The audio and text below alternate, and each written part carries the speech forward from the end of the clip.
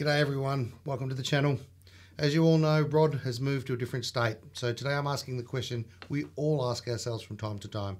Can I replace my friend with a Boss RC-5 loop station?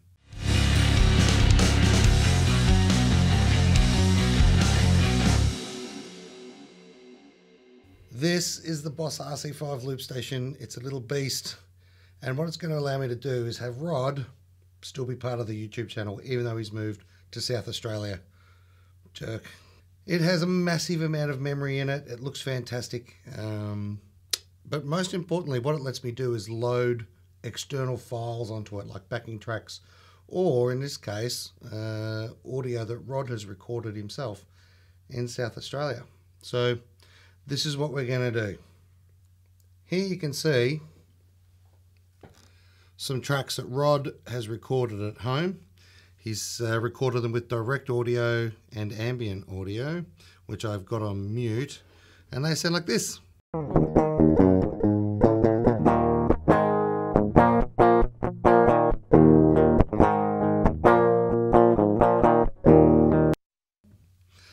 Then, what the loop station lets me do is take the audio off Rod's clips and put them on there, so I can hear Rod playing like this.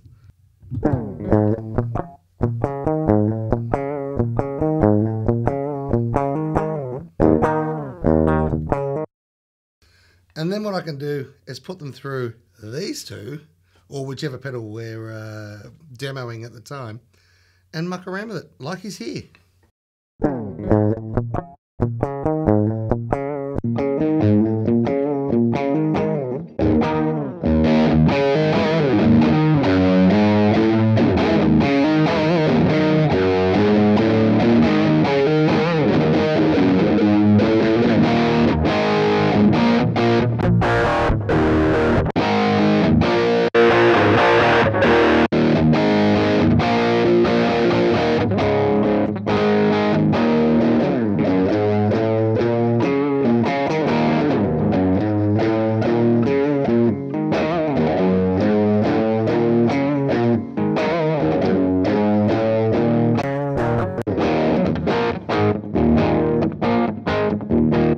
The best part is now, because they're just samples of Rod playing, he never gets tired and he never gets bored and he never makes a mistake, and he just keeps on cruising along doing what Rod does, which is pretty awesome. Right, now I'm going to show you how easy it is to get the files onto the Boss RC-5. Check this out. This is the software window here. All you do is go to Import, click on the file you want. It pops up a little window saying, hey, where do you want to save this to? You just go and pick a track, hit import. It takes a couple of seconds.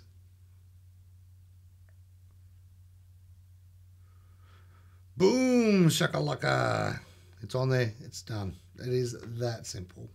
All right, now that I've showed you how to do that, let's muck around with a different pedal and see if we can get some cool sounds out of this Past Effects Pedals Picasso version of their Boss CE1. It's going to be awesome. Check it out.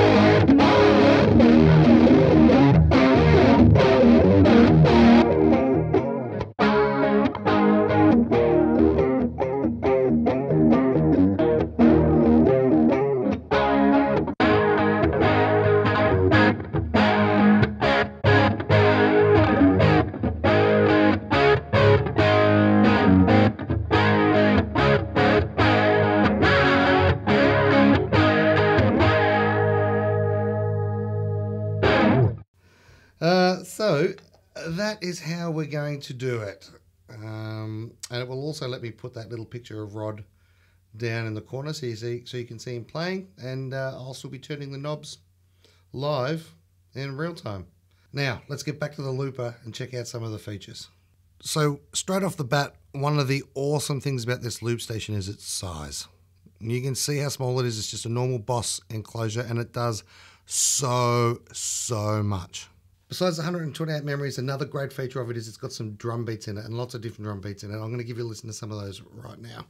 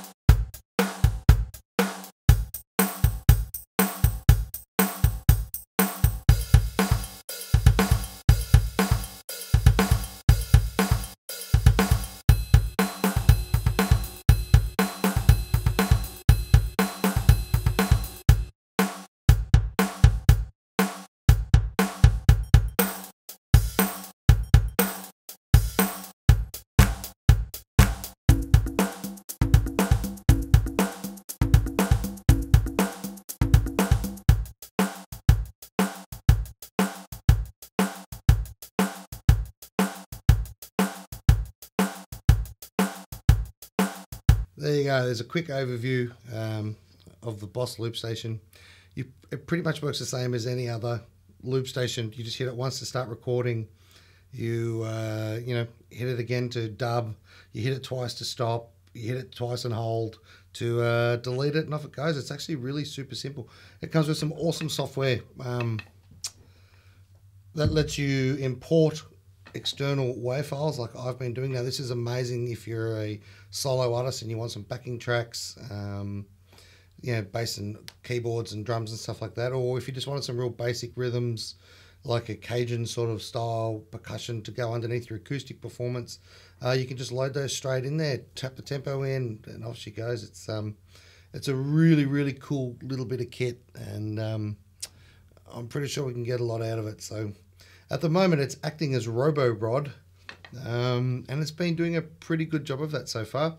So yeah, like I said, Rod will be able to send me vision clips of him playing. I'll be able to load them into the looper and feed them through the Iridium or whichever amp we're using at the time and whichever effect we're demoing at the time, and turn the knobs live for you in real time and record it. So it should be pretty cool, and it'll be an awesome way to keep Rod involved in the YouTube channel, even though he moved because he doesn't love me anymore, but that's fine. Anyway, I hope you enjoyed the video. I hope you got something out of it if you're in the same sort of situation as me and Rod, and you need to get audio to each other. It seems to work a treat. So good luck with your setup, and leave a comment if you've got the same sort of situation, and let me know how you're using your RC-5 or your Boss looper. That'd be amazing. Thanks for watching, and bye.